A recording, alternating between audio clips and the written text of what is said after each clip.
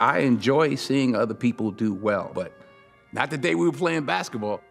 The whole time we're preparing for the movie, I talked about I didn't have a left hand. I could only go right. I could only go right. As soon as I'd leave him, I'm practicing left hand all day, every day, left. You watch the movie, the first 2 or 3 times I go left.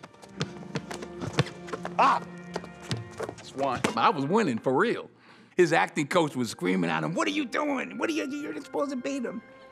He was taking it easy on me, but I'm still gonna tell the story the way I want to tell it.